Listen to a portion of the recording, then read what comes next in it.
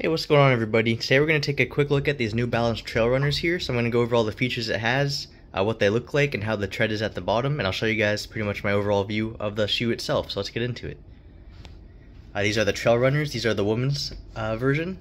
You can see they have a really cool color design. This one has pink and yellow on it. They come in a couple different colors. This is just the one that we got. If we look at the bottom here, you can see the tread is actually pretty nice, especially for trail running. You can see it kind of sticks out a little bit, which is nice for grip. You don't want to slip on gravel or dirt or anything like that.